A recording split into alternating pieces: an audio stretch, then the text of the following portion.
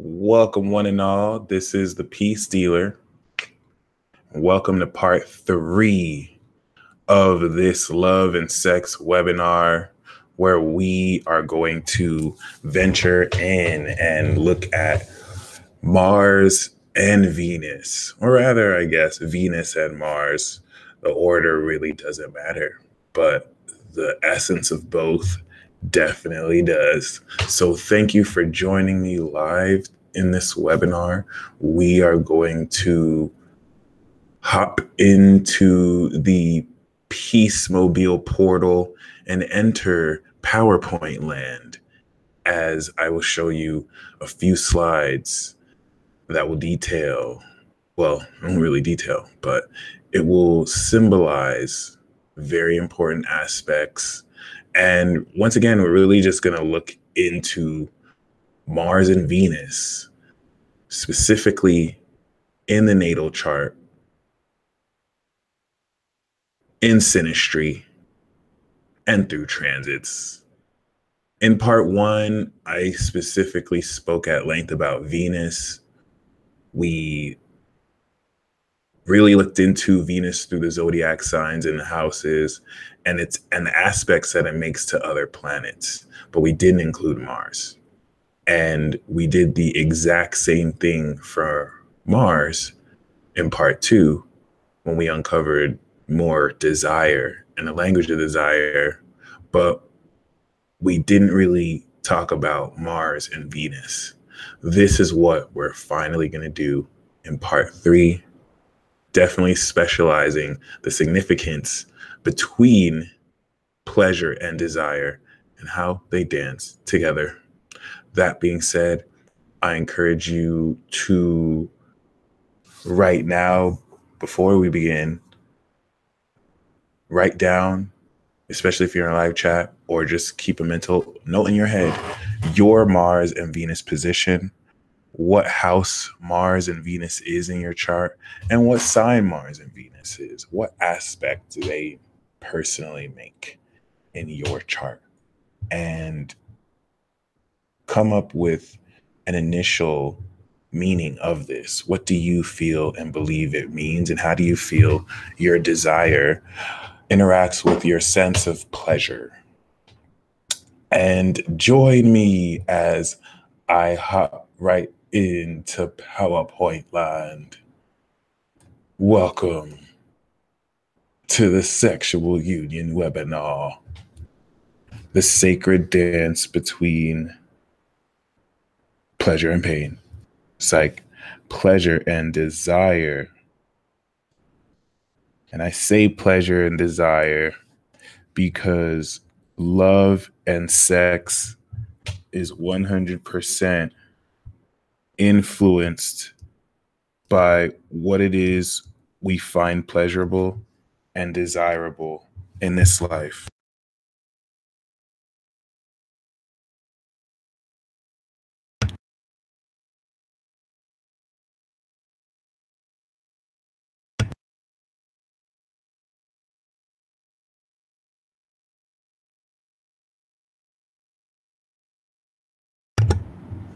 As well as everything, we're also in a profound position to gain a whole lot of understanding when it comes to how you can be more aware of your primal desire and how you could also be even more aware of how your pleasure attracts situations, your sense of pleasure.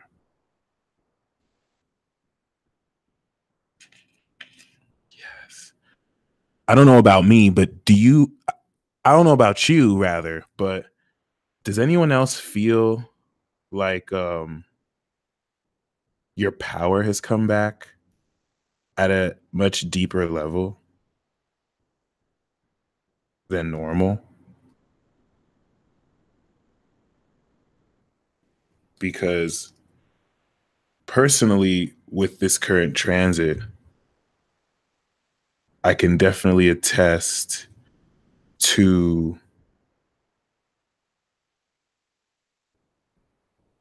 a very, very interesting deepening of energy. And it's really coming into a much deeper sense of how you sense your desire. So I just kind of want you to ride with this feeling and know it's going to not only get deeper, but you're going to really feel that you take your power back, not even necessarily just from other people, but from the parts of yourself that you may have blocked yourself. And it's the sacred dance between pleasure and desire, once again, that is the prerequisite to partaking in sexual union, where no matter who you are with, you are able to align the pleasure and desire within you so that you can do it with others. Keep this in mind as before we really get heavy into the synastry, which we will, we're going to really look more into how you align pleasure and desire within yourself. More often than not, whenever you have a compatibility issue with somebody, it's actually more because you may not be in alignment within with your own Mars and Venus, which reflects and how it projects towards the other with that, plus any imbalances you may also have.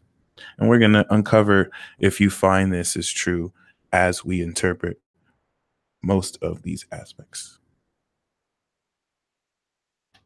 Ooh. Okay.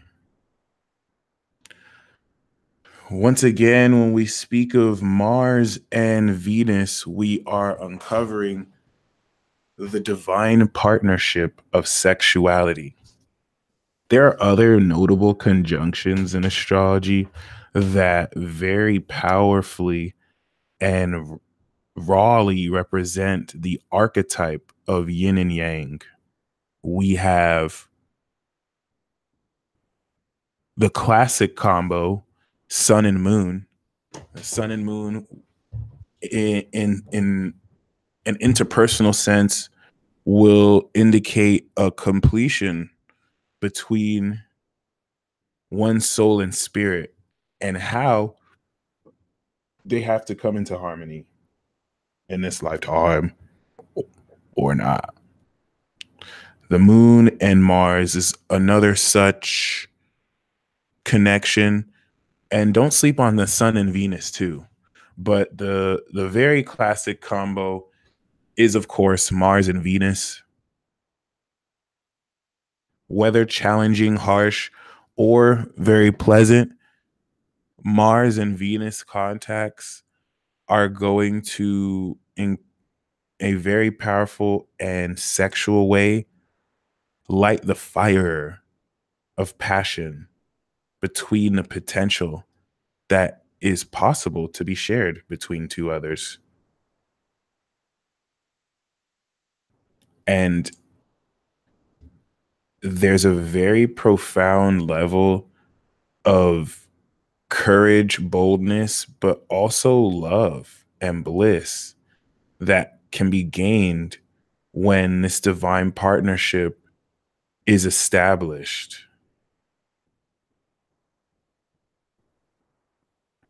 Keep that in mind, is most of what you experience when unifying these two energies has much to do with how you harmonize these two energies within yourself. The harmonization of these two energies within yourself is what's going to directly attract a vibrational match who also does this with you.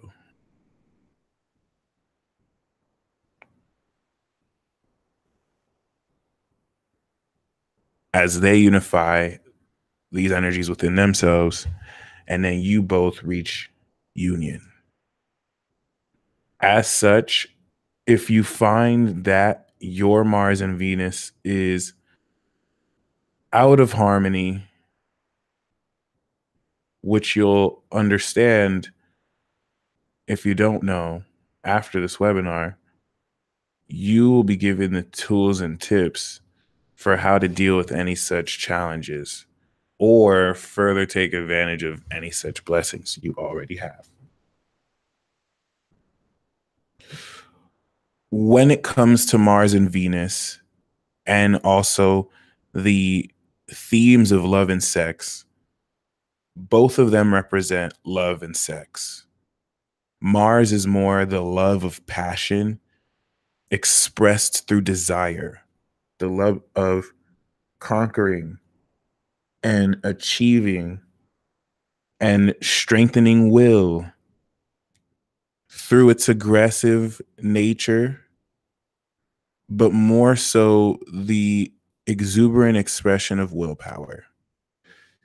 And Venus is the love of pleasure that supplements desire as you gain a sense of beauty.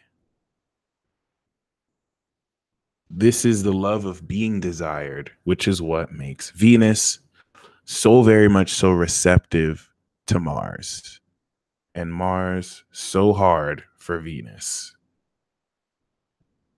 One thing to keep in mind is that with this inner understanding and harmonization, you will also come to profound clarity into how these energies express themselves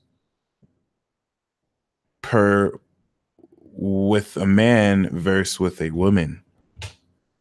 Keep this in mind for the synastry. When you find that there is a dominant Mars-Venus connection between a man and a woman, or even between a woman and a man versus a man, because this will also express itself in relationships between friends and siblings. One person's going to be more dominant, and one person may at times be more passive. That's not the word. But this polarity of masculine and feminine energies plays itself out very much so.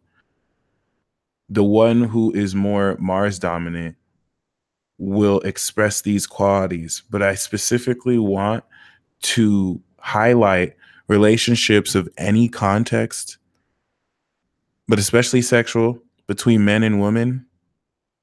You will see the Mars dominant woman very attracted to Venusian dominant men. And of course, Mars dominant men very attracted to Venusian dominant women.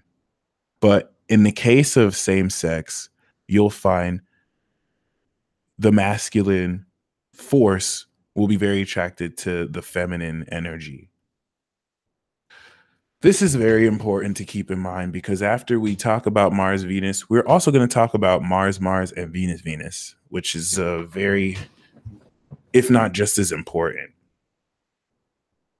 And it's very important, once again, for both of these sides to achieve harmony. So because of gender roles and societal conditioning, women embrace too much of their Venus and men embrace too much of their Mars. And women are not necessarily, how do I say this? Women aren't necessarily praised. If anything, they're very shamed for expressing their more Martian qualities, whereas men are also shamed for expressing more of their Venusian qualities. As we step into greater social consciousness and awareness, stuff like this is going to balance out to where you don't have this imbalance in relationships anymore. Usually, because in a relationship, even between same sex couples, which I feel same sex relationships may not suffer from this as much. But regardless, when one person leans too much to their masculine or feminine side while suppressing the other, this is ultimately what will cause, even though you may have compatibility with somebody else, where your masculine side connects with their feminine side or the other way around, because you might be suppressing your other side. Let's say you're a masculine dominant, then you may be suppressing your feminine side. Even if you attract relationships that bring compatibility, you both on one level suppressing that other side will cause a huge disharmony where over time that suppression will manifest. This, I think, is one of the most important things. If you don't remember anything I said in this webinar, you should remember this.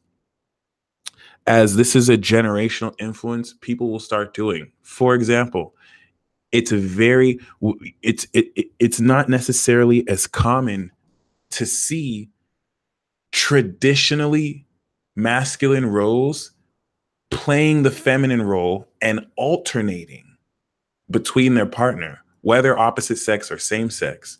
And because of transits that will make your feminine or masculine side more powerful, sometimes you have to alternate, especially if you're heavy mutable. Usually fixed signs or cardinal signs are stubborn enough to stick to one identity. However, even though they will experience breakdown if they can't balance it. So once again, it's not necessarily important perhaps for, both involved to just let one take over the other. No, the wrong side of this too is maybe someone completely giving away their dominant side and focusing too much on the other, which could even be worse.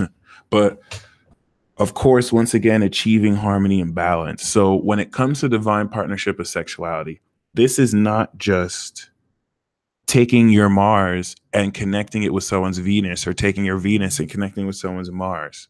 You also want to take your Venus and connect with their Mars, or your Mars and connect with their Venus.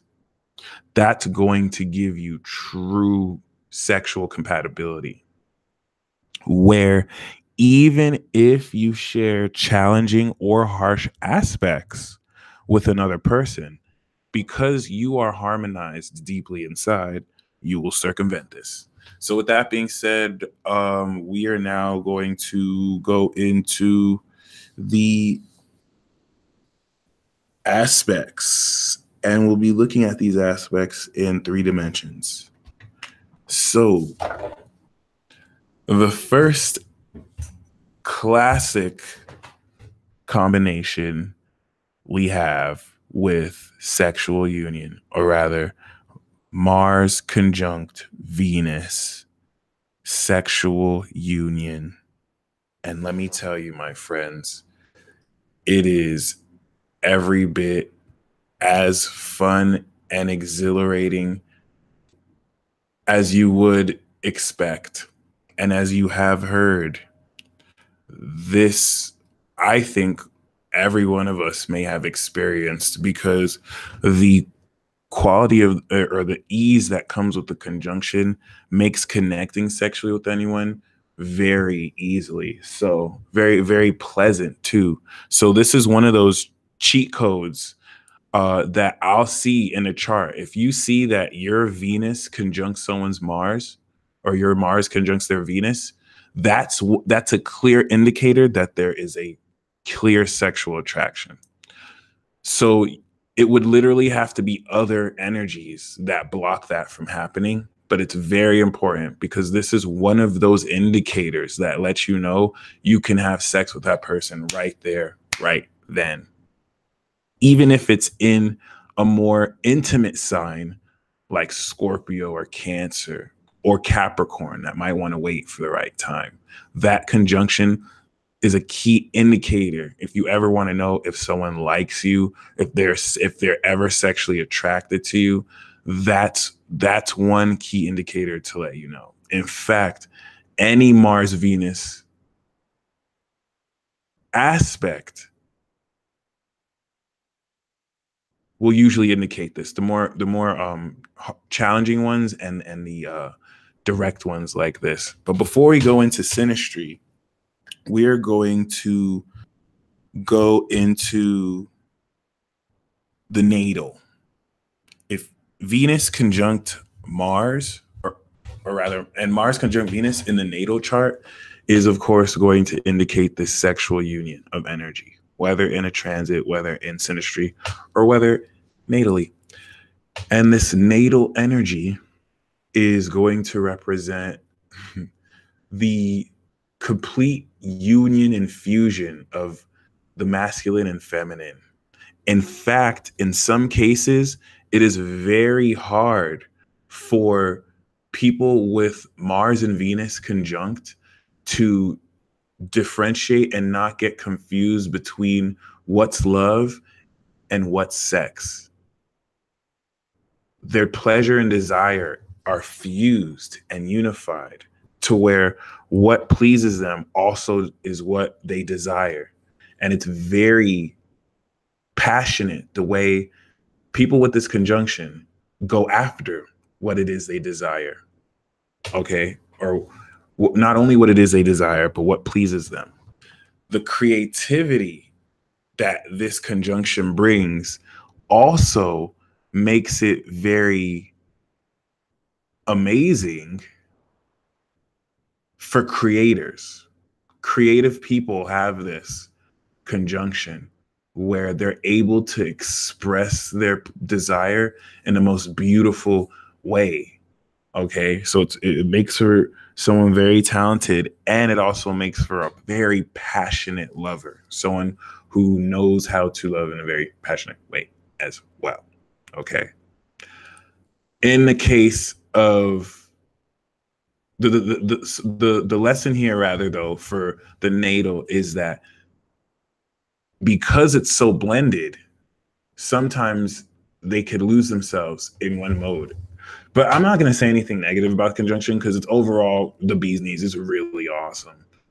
I mean, it could be it could be hard to tell, you know what I mean? What is just lust or what is just pleasure? You know, a sense of, and it's interesting because people see Mars as lust when Venus is just as much as lust as Mars. So it's interesting to keep in mind. This is not, none of these energies are more like Amor, or none of these energies are more like Juno or the sun, which is vibrant love. Whether, no matter who you are, devoid of ego, this is more preference, sexual preference, does deep lustful desire or light pleasant lust. So it's very, very sexy when it's conjuncted. And when your Mars or Venus is conjunct someone else's Mars or Venus, this once again is very, very, very much so experienced very profoundly. There's a heavenly quality in some aspects of how easy it is to click. Very, very predominant too in classic combos where you have the more masculine influence harnessing the Mars energy and the feminine influence harnessing the Venus energy. You will find there's an instant attraction because of this classic combination. And once again, this is very important, as a lot of the desire evoked from Mars is everything that the Venus person loves. So in this case, Venus, who can sometimes be turned off, is extremely turned on and lusting Mars. This is very important because it works the other way around, even for a very masculine influence who has their Venus on the Mars of a very feminine influence, you will find that that feminine influence starts to act very masculine in ways that kind of are uncharacteristic to their nature. And the masculine will have to learn receptivity, which is why it's very important. And in some cases, that gender role reversal leads into very great, that gender role reversal leads into very amazing harmonization. And in that sense, you know what I mean? It in that sense, you want to be mindful of certain schools of thought who say that it's not as powerful if the feminine influence has their Mars on the Venus of a masculine influence. This couldn't be further from the truth. And in some cases, that is even more powerful, especially when like the woman has her Mars on the man's Venus. We want to look to a double whammy that we call, to where there's a positive influence, but conjunctions like this force both couples to harmonize their energies and to get used doing things that they're not used to. But this has to be balanced by the other, where the man's Mars or the masculine influence Mars also balances with the feminine influence Mars. But regardless, the conjunction is a very amazing instant clicking connection. And in the case of synastry, you'll find that there's also a sense of creative passion that these two are inspired to naturally express together. It's easy for them to have fun. Okay. In the case of a transit now, when Mars is transiting Venus, this is very key because this indicates a time where you can initiate new creative ideas and take action on a lot of stuff that's pleasing to you, especially when Mars is conjunct Venus transiting. It's a great time to initiate new relationships, or rather to initiate, I won't say new relationships, it's a good time to initiate new connections. I mean more initiate meeting someone new or to express passionate feelings to someone as well. Okay, so as we move forward, the next aspect we have here is Mars opposite Venus. Okay. Mars opposite Venus is going to indicate a very classic opposition that in most cases is even more potent than the conjunction. See, the conjunction is going to unify desire and pleasure to where they can connect instantly. It's very common to see two people with their Mars and Venus conjunct hooking up very quickly because there's no barriers into how their desire and pleasure communicates. However, the opposition brings with it quite a challenge.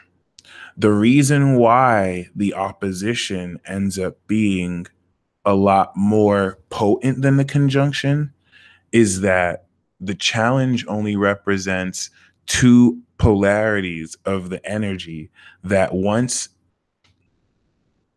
those energies come together, create completion in a way that's even more powerful.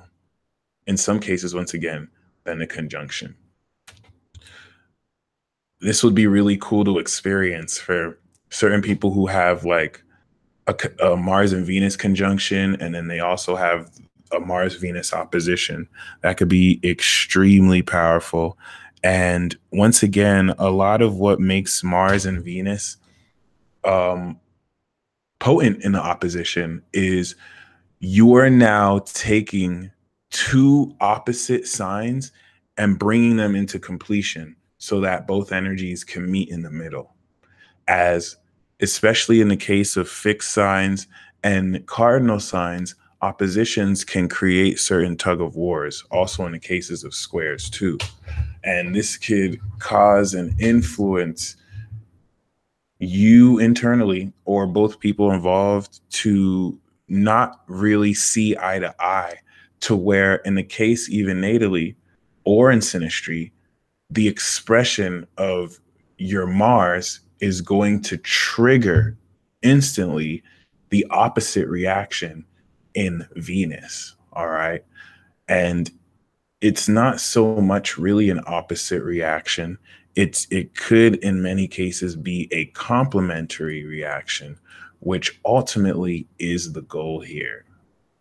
To develop something more than complementary and actually really just step into, in a great way, this union that's very possible, because this is what happens ideally now when you're able to handle your Mars Venus opposition in the natal chart, or one who has this. They're able to take the general mode of how they sense pleasure or desire and now complement it very powerfully or bring it into completion with the other energy. All right. Let's take, for example, someone who has their Mars in Aries, but their Venus in Libra. Internally, at the core, they're going to desire taking action personal to them and doing things instantly. But what pleases them is to get an insight into what others want to do. And this can clash directly with their desire to do things personally.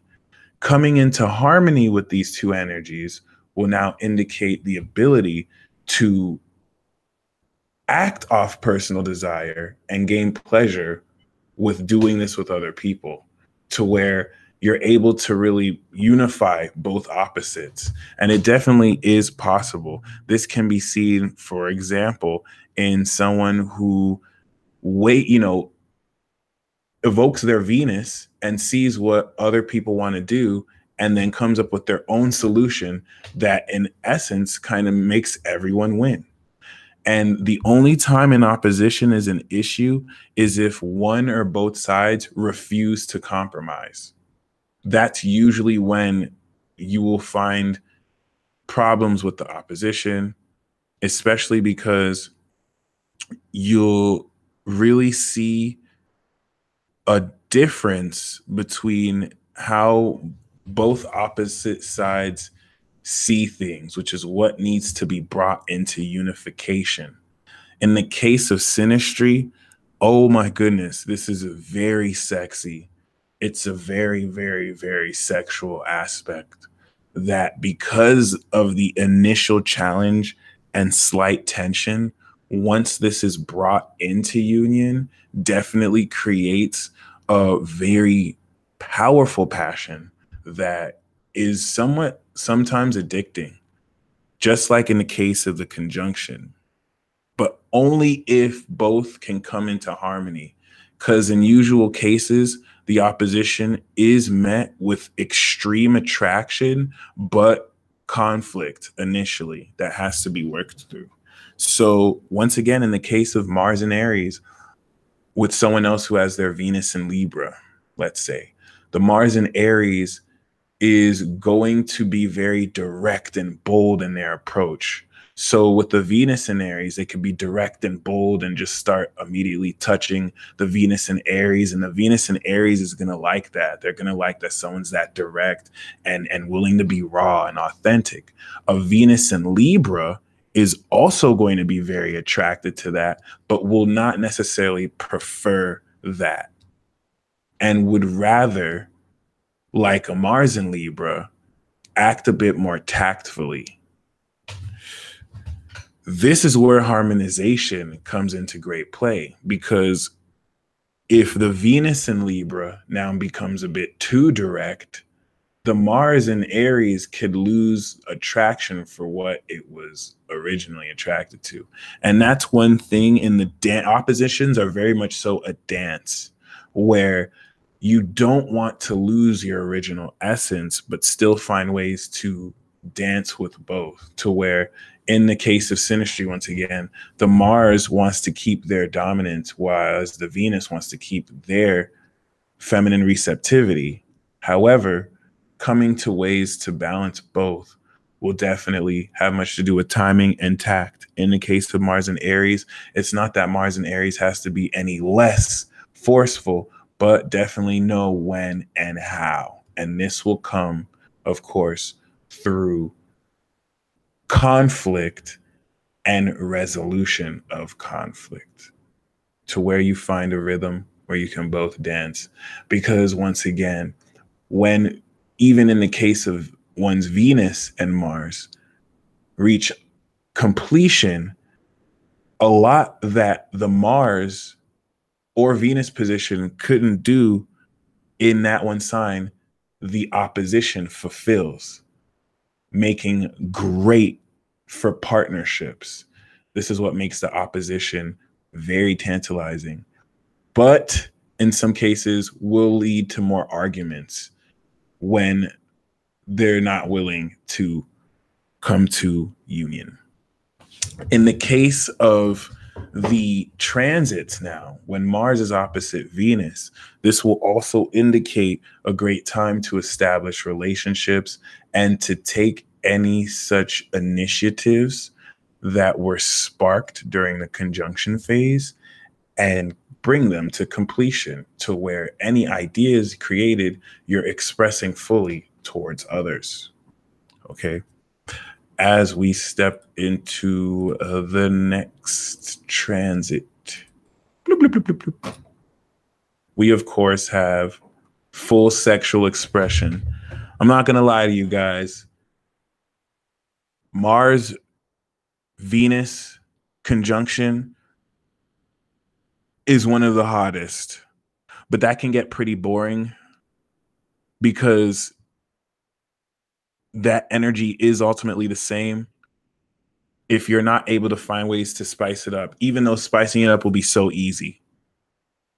The opposition is also very amazing, or rather, a great amount of challenging.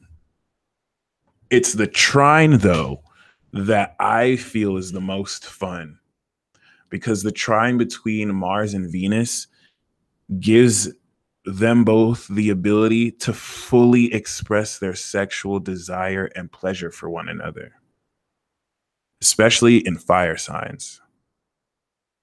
But you will see this mirrored in the depth of quality in water signs and the great sensuality in earth signs, as well as the mental harmony in air signs.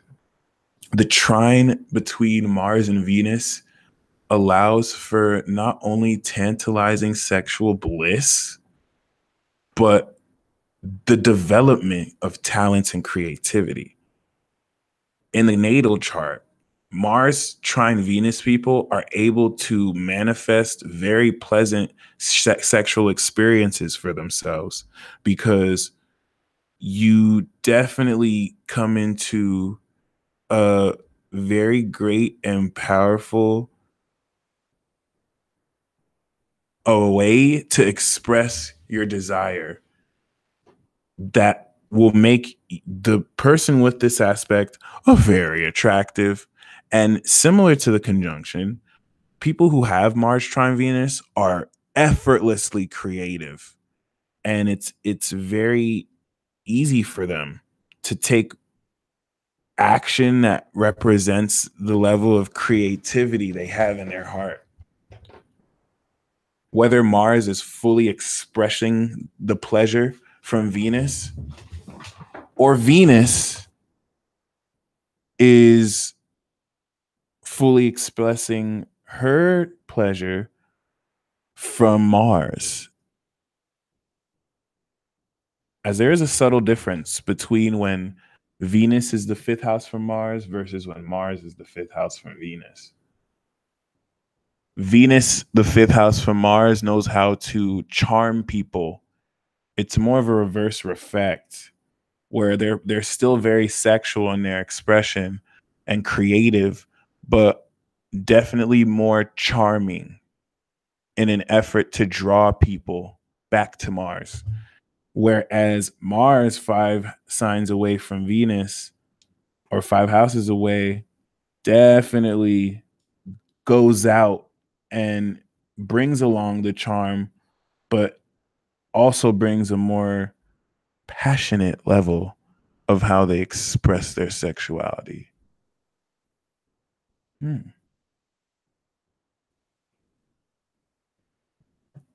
You'll find people with this trine also very attractive too.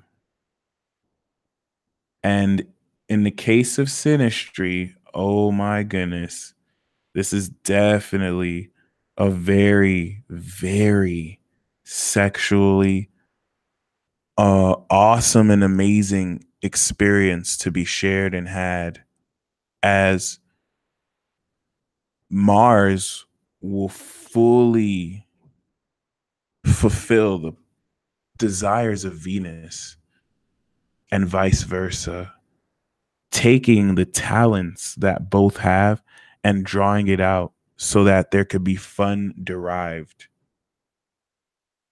Usually you'll feel the passion, and it's easy for one whose Venus trines your Mars to have fun with you. It's nothing that has to be forced at all.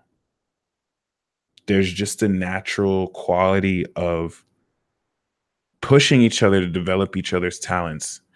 And as such, you'll really feel this indicated with people who work on creative projects together, where it's very easy. They can just be together and come up with something fun to do or work on the spot, as they creatively spur each other along.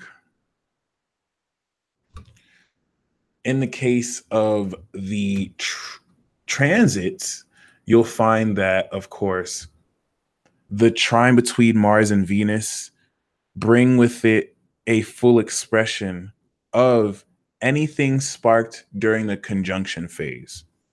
This is a fascinating period to take a partner out to have fun, or to go out and find said part, not partner, but someone to have fun with. Okay.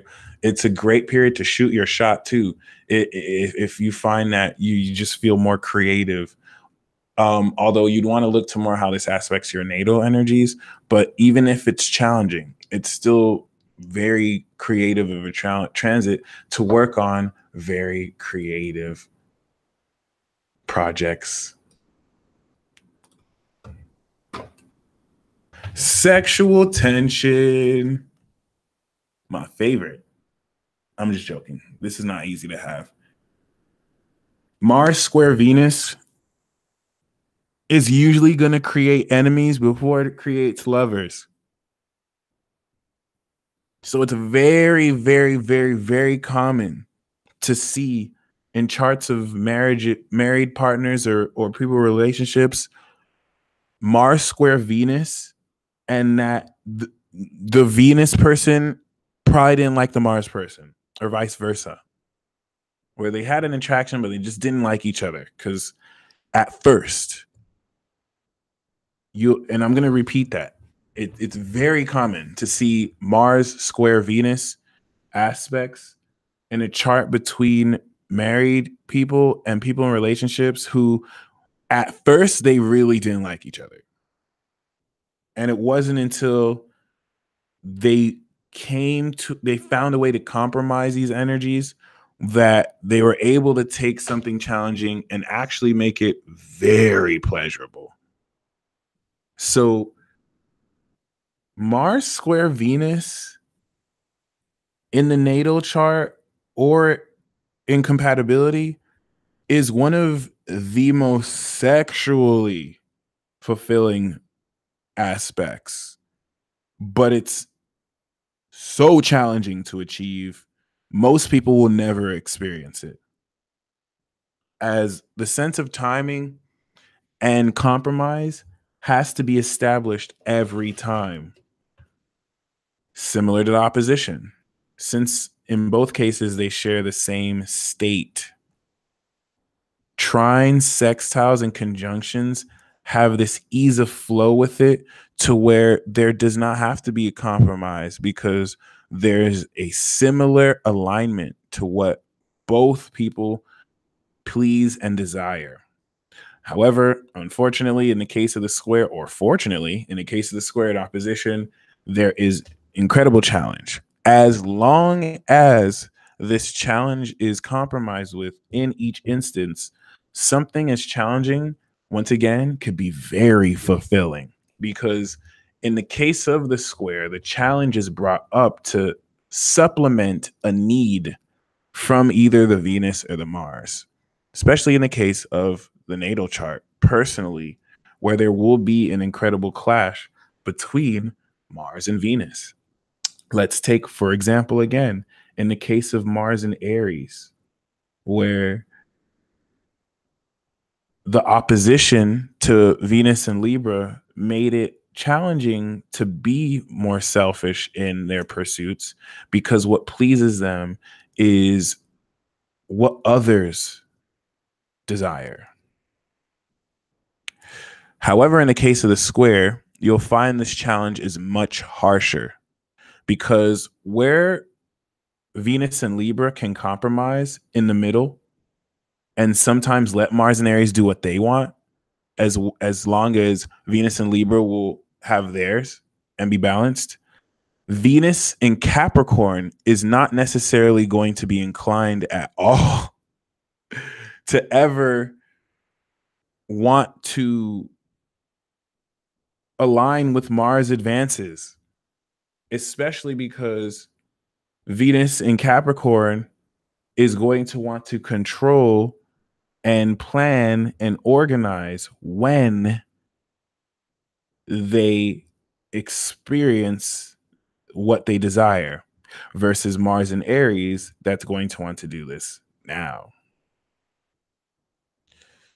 Keep this in mind because you'll find in the case of Mars in Cancer versus Mars in Capricorn, Venus in Cancer versus Venus in Capricorn, both are squares, okay?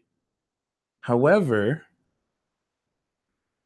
the dominant energy will have more say. Capricorn, even though it's a weaker element, is dominant to Aries, given the 10th house influence. So Mars and Aries may have to have the leash put on by Venus and Cap to where Mars will meet challenge until Venus decides it ultimately wants the fire from Mars, which if we now keep in mind, the fire that Mars and Aries has is what Venus and Capricorn needs. And sometimes Venus and Capricorn may need that fire lit and may need Mars and Aries to just act impulsively, which will still express itself as a clash, but still supplement a need, normally under the conditions of timing being met. So, in its worst, you have one who stops themselves from acting off what they desire because they're pleased by everything being in order first. So their Mars feels stifles, where in their best, they're able to control their Mars in Aries and wait till the right time and then act instantly. And there you have the best of both worlds, even though there will be tension derived, because in order for harmony to be achieved at one level, there will be an amazing, incredible tension built. And as such, instead of this energy being free flowing, especially in the case of synastry charts, there will be incredible amounts of sexual tension that are built until it's released. So the tension during squares gets built and then release, where there's a constant state of flow in a conjunction or a trine. There's never usually tension built, even if willingly, because the alignment is just so fluid. The square will build tension, kind of like turning on and off a faucet, to where one with the Venus in Cancer, if we apply this to synastry, you'll find the Venus in Capricorn usually turns down the Mars in Aries advances until the Venus in Capricorn their pleasures are fulfilled. Okay, they withhold. Versus Venus in Cancer, who is still going to feel the square in a harsh way, as sometimes Mars in Aries could be a bit too aggressive and insensitive for Venus in Cancer. However, Venus in Cancer will still subdue to the Mars in Aries, whereas it'll be more difficult for the Venus in Capricorn to subdue themselves. Keep this in mind. Not every square is the same. You never want to be put off by squares between Venus and Mars because these indicate great opportunities for growth, to where a square between Venus in Gemini and Mars in Virgo can create a lot of clash because the free spirited nature that Venus in Gemini wants to have when engaging with others will clash with the analytical discrimination that Mars in Virgo may cause Venus in Gemini to experience. However, on the surface, even though this creates tension on a mental and physical level, when released, works very well together because a lot of the truth will be supplemented with facts to, when this tension is released, add more. It doesn't bring into full completion like an opposition, but it definitely does create greater room for growth and evolution. Although, once again, because there is still a square, there will be a lot of challenges, to where once you achieve the challenge, you go directly to another challenge. It doesn't always have to be bad. And you want to see if the other Mars and Venus has a positive aspect. But even if they're both negative aspects, there's greater reward for the challenge as opposed to the pleasant aspects where the reward is already experienced. So it is worth it. I'm saying it's not as pleasant, but it is worth it to work through any squared issues. But get you a trine. I'm just saying. Sexual compliment now with Mars sextile Venus. And I mean, when Mars sextiles Venus, no pun intended, you have with it an opportunity for growth that flows without any challenge, which is what makes this sextile more pleasing than the square. And not only does it create greater opportunity, but this adds a great complement because unlike the trine, which sticks with the same element, this takes two different elements that complement each other very profoundly. I think this may be another underestimated aspect just due to the simplicity of how well it works and the ease where there's greater growth and opportunity created, because in the case of the sextile, there's skills that develop based on what the Mars or Venus individual interacts with the sextile essence. Instead of the trine that will fully express this energy, the sextile will, at an initial level, create opportunity to develop full expression once this continues to rev and generate. But it's still amazing. And you'll usually see these sextiles between water and earth, which takes a sensual element of physicality and adds feeling and depth to it. So you feel this physical energy. Really tantalizing sextiles. Mars and Venus sextiling with water, earth, they feel really good. Versus fire and air, which is very invigorating and very exciting. And anything that, for example, someone who has their Mars in Aries and their Venus in Gemini is not only going to be able to take impulsive action, but supplement it with on the spot, on the fly, charming words to say.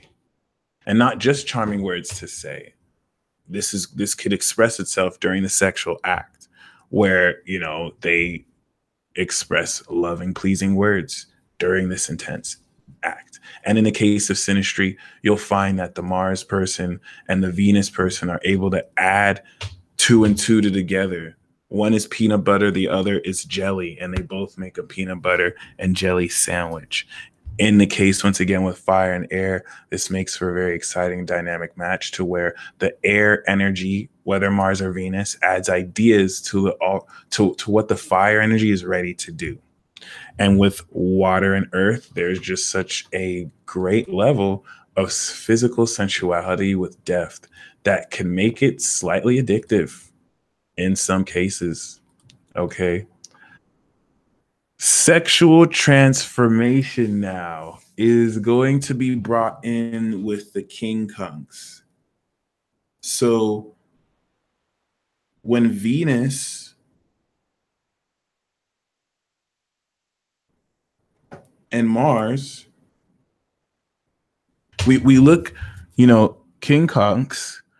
When Venus and Mars quincunx, we have another challenge, but brings with it a very intense amount of tension that can sometimes rival the square.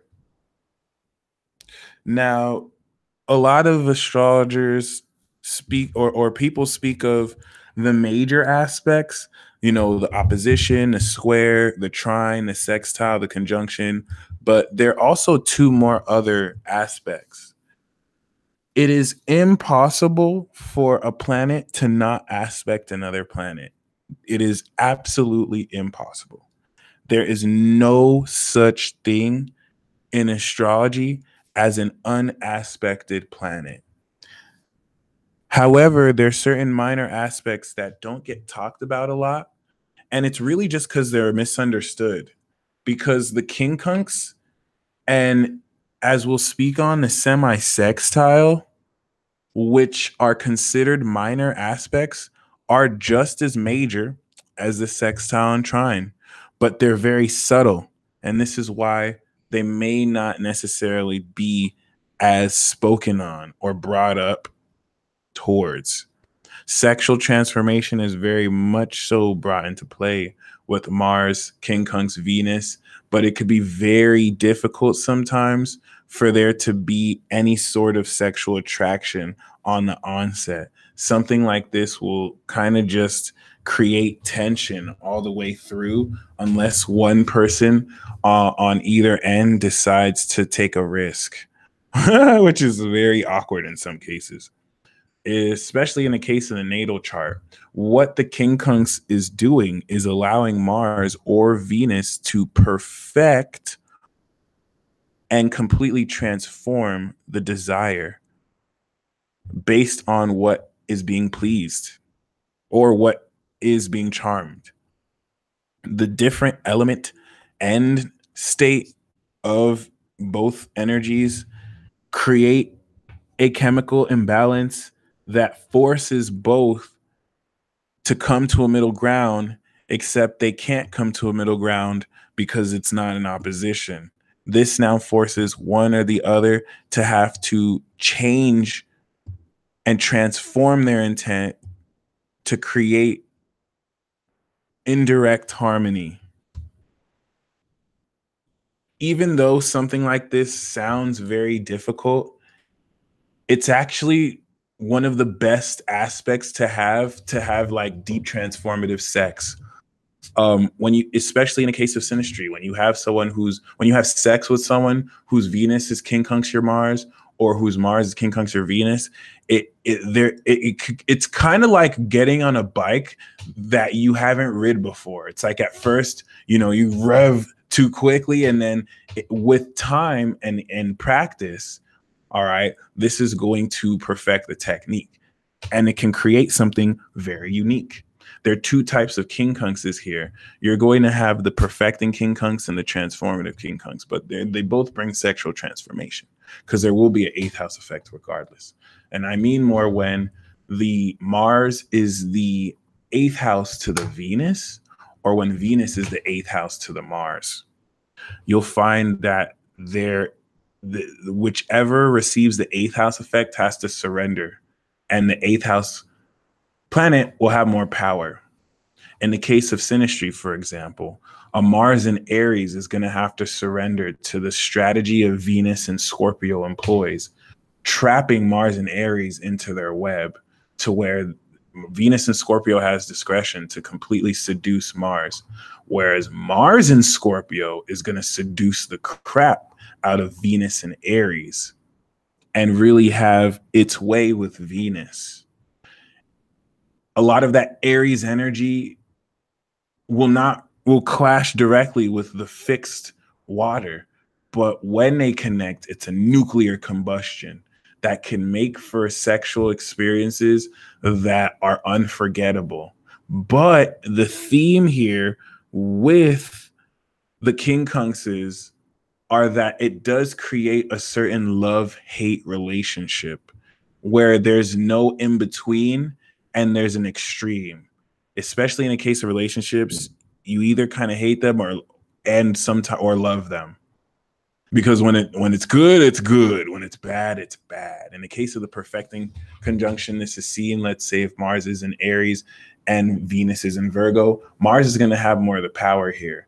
But Venus and Virgo will really help perfect the way Mars expresses their intent, to where Venus and Scorpio will transform totally the way Mars surrenders into this.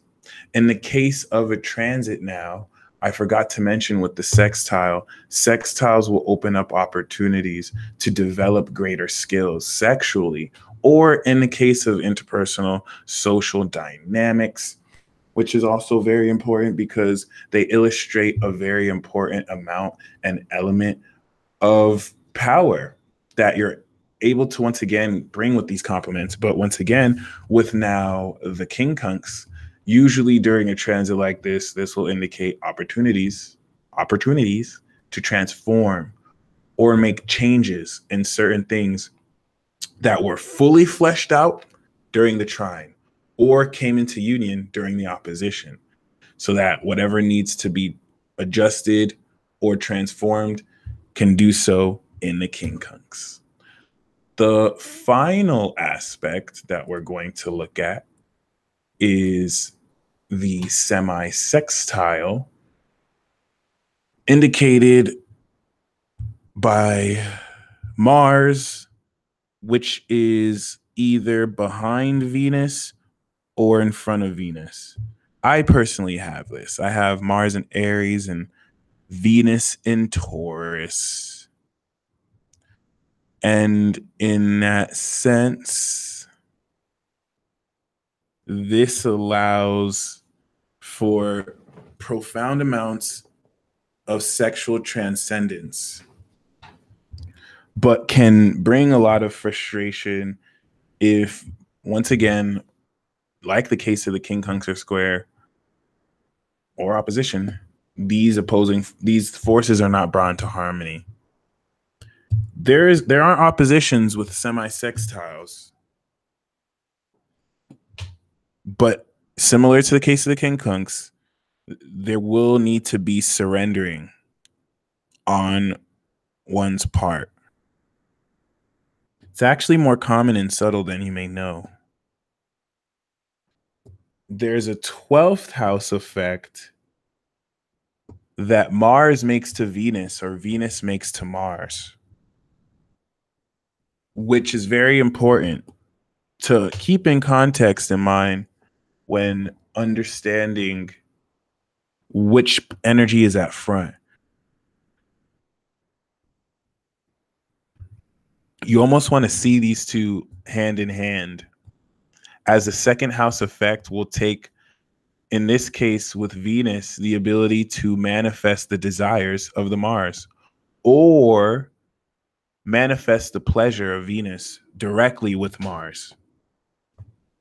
This is not an aspect you want to sleep on, because you gain transcendence through the full realization of one's pleasure or desire. And in the natal chart, if per se Venus is in front, there's going to be charm that is the mask of deep desire inside. Versus if Mars is in front, there'll be more direct, while inside there's great pleasure and strategy employed, and charm rather, in how they seduce with the Mars. However, the challenge here is in a lot of ways, the 12th house energy could sabotage the second house energy. And for example, the Mars in Aries can sabotage the efforts of what Venus in Taurus pleases, because Venus in Taurus is going to want something stable, but Mars in Aries will desire something now and quick, and can act off of that. Versus Mars in Taurus that won't really take action, even though Venus in Aries will be pleased very much by action.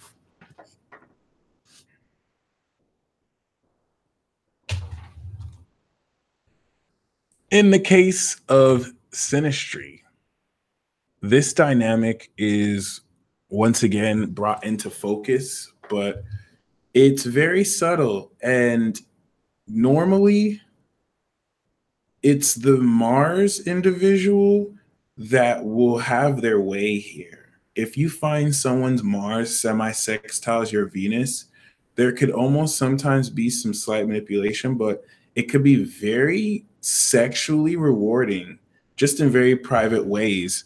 The Mars person could have secret sexual trysts with the Venus person, or just in the way they express their desire, in ways, behind closed doors, or in ways that undermine the Venus. This could be a bit dangerous sometimes. Versus if someone's Venus is behind the Mars, this will also allow the Mars to take actions that show the Venus how beautiful they are. All right. Whereas the Venus person definitely gives the the Martian energy a greater spiritual experience. But still, it's not so much a clash. Sometimes it could just feel like you can't put your finger on the energy that's behind you. And of course, usually in transits, this will indicate surrender and sacrifice before one is ready to move on to the next level of creativity and creative ideas marked by the conjunction.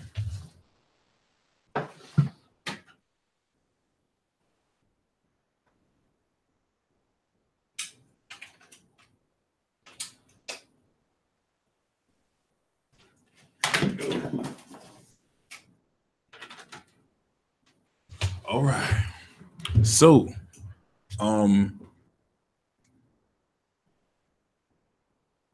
now that we've finished the aspects, we are now going to briefly uncover the significance of Mars with other people's Mars in synastry. Desire in synastry is also very important, because it's one thing for your Mars to have to harmonize with someone else's Venus. However, it's also very important that your Mars gets along with their Mars. If we're speaking strictly sexually, in a sense where the way you both take action has to also align, if it clashes, this can get in the way with certain opportunity for harmony to be reached. In that sense, in synastry, when you have very positive Mars aspects, you're going to see a very passionate ability for two people to connect very passionately.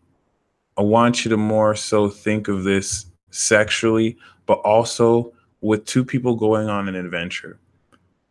Mars conjunctions will bring with it an effortless connection of how two people sexually engage.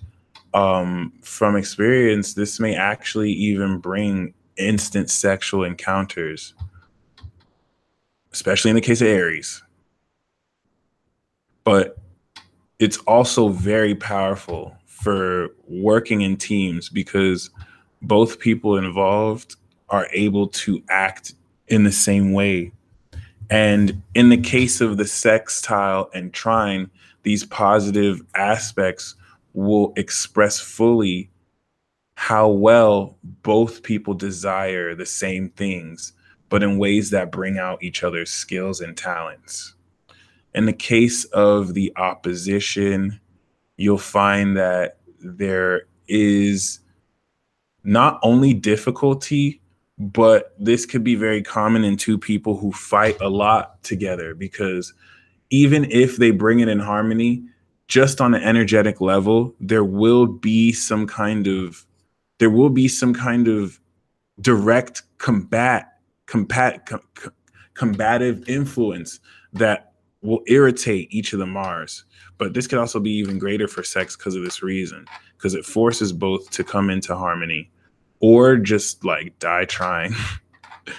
And in the case of the square, we have this dynamic here again where we need to come into compromise, or a lot of this tension will just add and bring more conflict.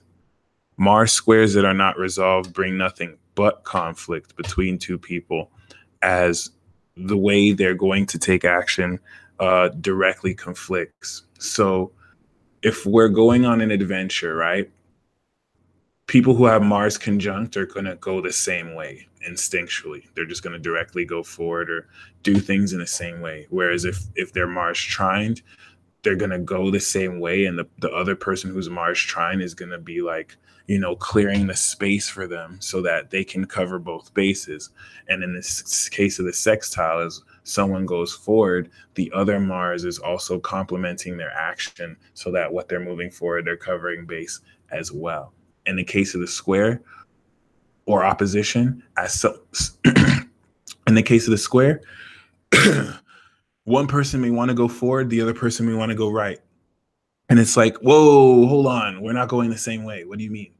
And it's like, no, we got to go this way. And you're like, no, we got to go that way. And in the case of opposition, you could be wanting to go that way. The other person could be wanting to go opposite. And it's like, this might not work. What the hell? And there has to be compromise to where if this comes into harmony, two of you are going to have to go one way before you go the other way. And one energy is not going to like going that way, but this can complement the energy to where in some cases you can, in the opposition, you can go one way, the other person can go the opposite, and then you can come back and then share what you have, or come into conflict because you don't. And in the case of the square, you may have to find, once again, compromise. If it was a semi-sextile, let's say, then one person would just follow the other. And in the case of the semi-sextile, one person is going straight, the other person is behind them, aware of their blind spots and making sure they take care of what's back, right? They're like back to back. And in the case of the quincunx, one person can go forward and then the other person will monitor their movements to make sure, hey, stop, slow down, do this. It's kind of micromanaging, but that's a good illustration, I feel. And it kind of lets you know how well to deal with certain challenges, okay? Finally, in the case of Venus, with pleasure and compatibility, this is one of those rare aspects like the moon, where even though there will be unpleasantness, harsh aspects between Venus actually create greater opportunity. Because the receptivity of this Venusian influence will at most just create maybe a bias of opinion or subjective interest, this allows both people to come into, once again, better pleasure. So the analogy I want to give for Venus and synastry in this aspect is going to find its roots in things you both buy pleasurable. So with Mars, I gave you the example of going on an adventure, right? Something that involves action. For Venus, let's say we're going to the mall, right? Venus loves the mall. And for two people whose Venuses are conjunct, without them having to say anything, they're just going to walk into the same store. And a lot of the stuff they buy will definitely be very similar. They're going to like the same stuff. Venus trying someone else's Venus will not only walk into the same store, but it's like if somebody got something, whatever the trying got is something that brings that item to its full potential. Let's say it's like if they went into a game store, right? You have a Venus in Gemini and a Venus in Aquarius, okay? And you go to the game store and the Venus in Gemini or the Venus in Aquarius buys a PlayStation 4. Well, the Venus in Gemini is going to buy the plugins and the games and the walkthroughs.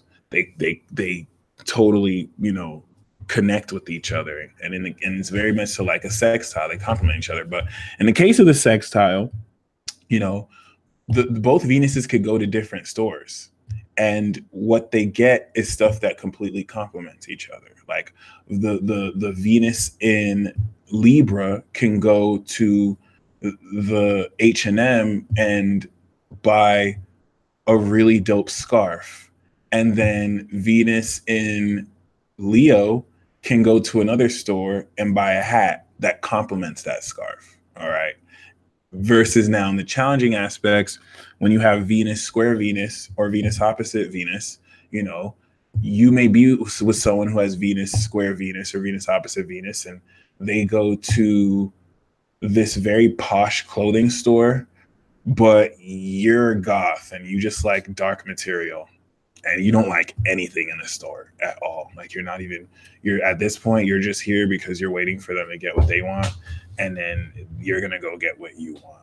Okay. So when it comes to oppositions, when it comes to squares, when it comes to quincunxes, there has to be some type of compromise where you're having to develop taste. Now you're going to have to, it's classic with music. A square is going to be someone who likes country and another person who likes gangster rap. And unless they're able to like both, through that connection now, because they had to go through that square in 6 months, you'll find the country singer now has some favorite rap songs because the partner they had always bumped rap and they don't really like it, but they found some stuff they like. And then that person who never listened to country, they have some country songs they like. So this is what I mean when I say like squares could be dope. It can introduce you to develop different tastes that you're not used to, but it has to come with compromise. If the person's like, nope, I'm never listening to country, and the guy's like, nope, I'm never listening to rap, it'll never work.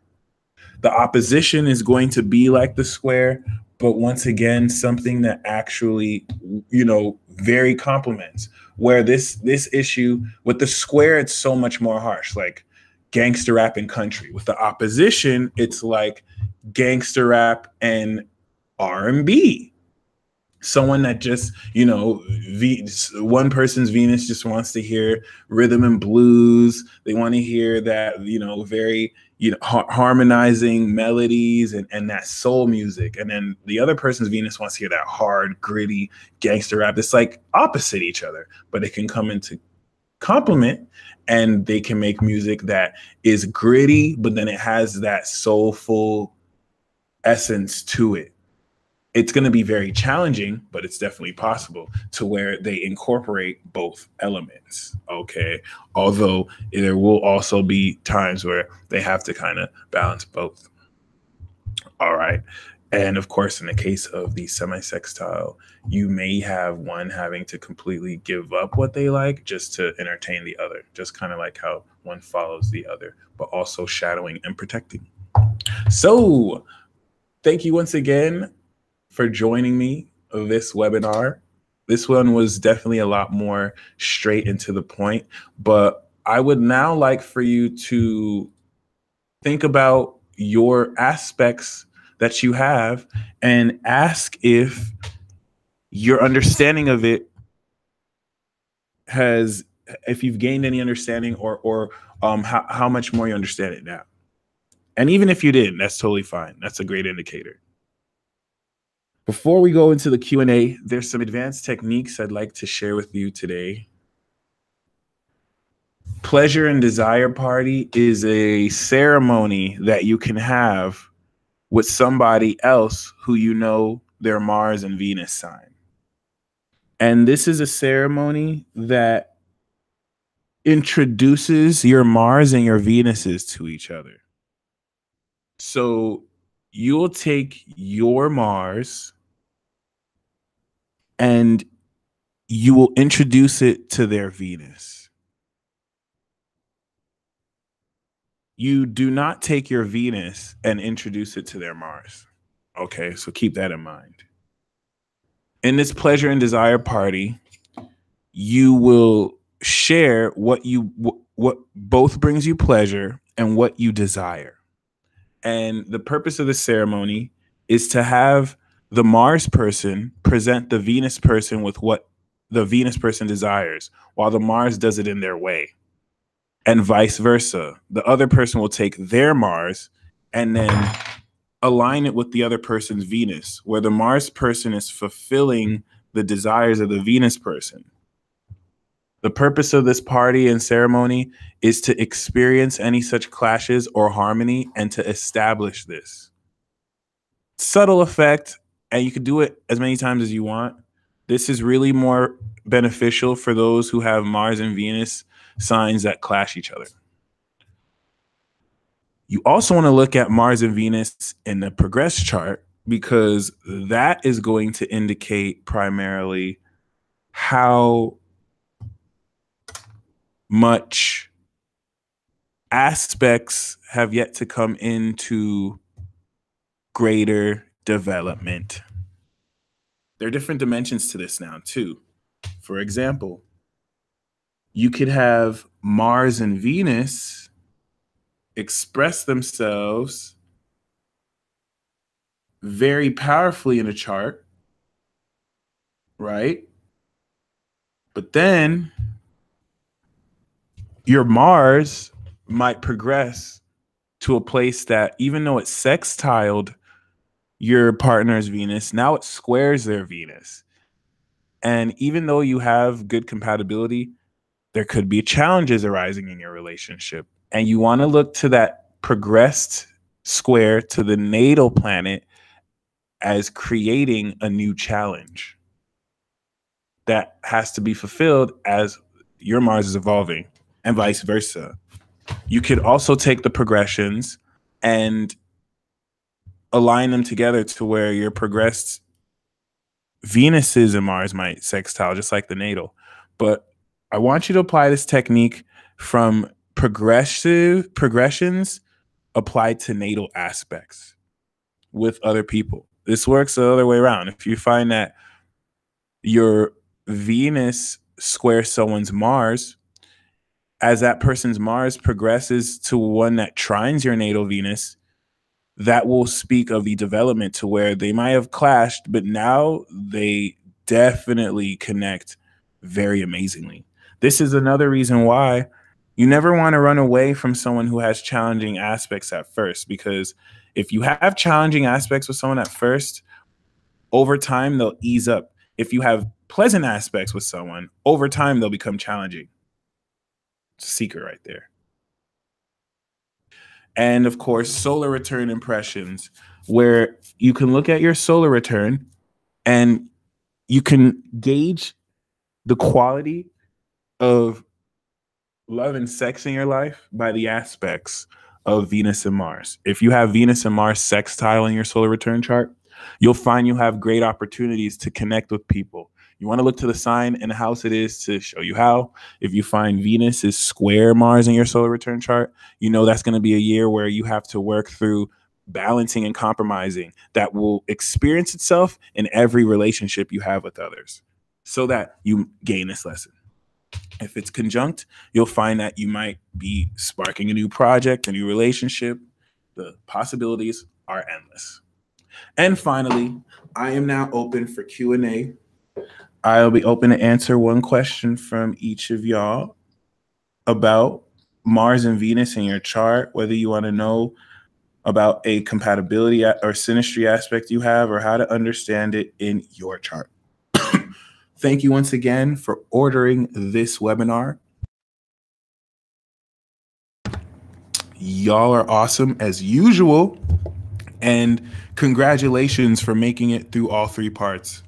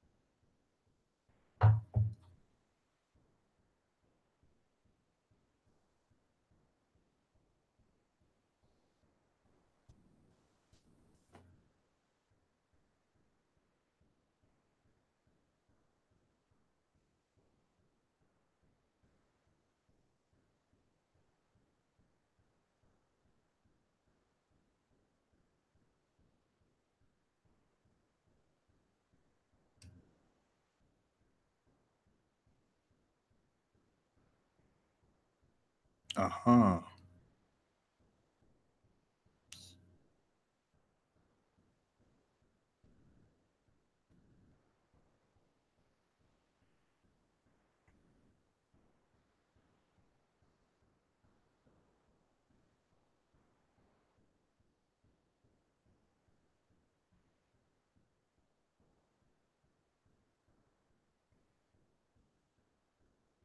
What about just two progress charts? Asked Jaiwan. Good question.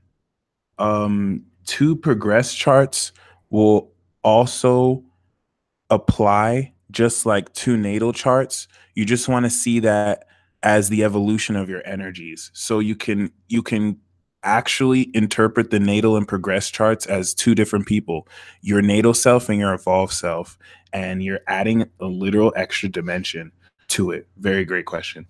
Synastry double whammies with Mars and Venus. Oh my God, Lilac Ocean.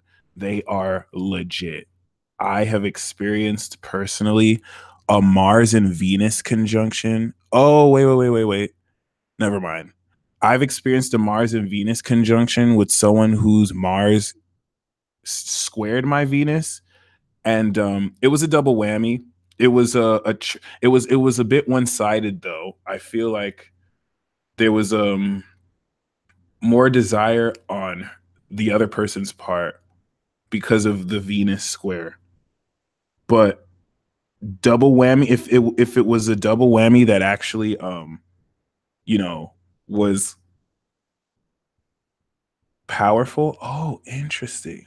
Yeah, if it was a double whammy that was actually very powerful though, that kind of energy would not clash.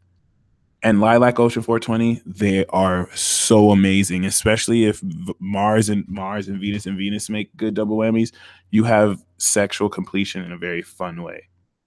You just won't really have anything getting in the way. But sometimes a harsh aspect might be needed because you'll learn challenges through the relationship. Okay. Mars 0 degree Virgo, Venus 9 degree Libra. Okay, so we have a semi-sextile effect here to where Mars is going to analytically support your ability to charm socially. It is not as bad as it seems because I have this too. I have Mars in Aries, Venus in Taurus, and you really do get the best of both worlds. Like you're able to act in a sensual way, but then you're also able to communicate and detach. However, you want to make sure that you don't analyze too much, that you don't allow yourself the need to communicate. You want to allow Venus to communicate and then at discretion analyze to support your Venus. Okay. And David, yes, please restate because you posted a multiple question, so I'm not sure which one you wanted.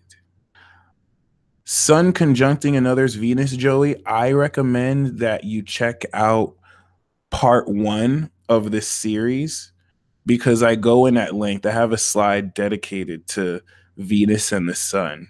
It's actually a very cool conjunction too because the Venus person becomes the definition of the Sun. Well, let's just say the Sun will create awareness of the beauty the Venus person has, and it's very powerful for affection too.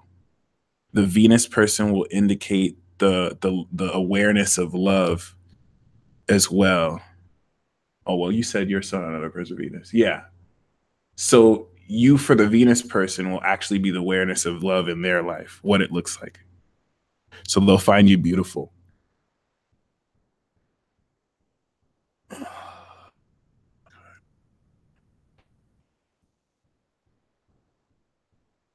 Um, yeah, having Chiron square Venus and Aries is very challenging, but it's nothing wrong with you. It just kind of forces you to keep the integrity of your Venus and Aries so that it stays vibrant. And if you find there's any challenge, it's just because you don't take shit from anybody. So that doesn't mean it's really anything wrong with you. It's just kind of difficult to go through, though.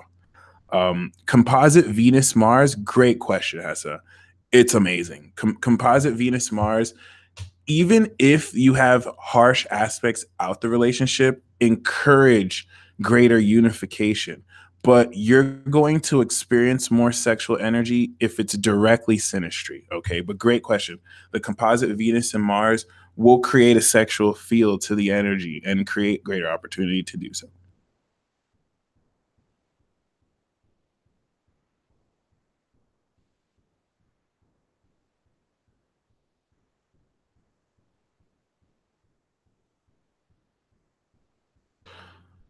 Ooh, okay. So Venus conjunct Neptune opposite to Mars is going to make your desire a radar based off what your heart sees the meaning of. Because Venus conjunct Neptune is a very sacred aspect, which in Sagittarius allows you to see into the meaning of your connections with others, but more so how you also divinely express pleasure through the utilization of your imagination. Mars opposite this will complement this with the right words, but could also create confusion because a lot of what you see, you may not really care about communicating. Although thankfully this is Mars here and not the other way around, which may have been a bit more troubling. It's not bad, especially since it's in the eighth house too. The way you deal with others will take into account a lot of what you're able to manifest with Venus and show people while showing and telling them.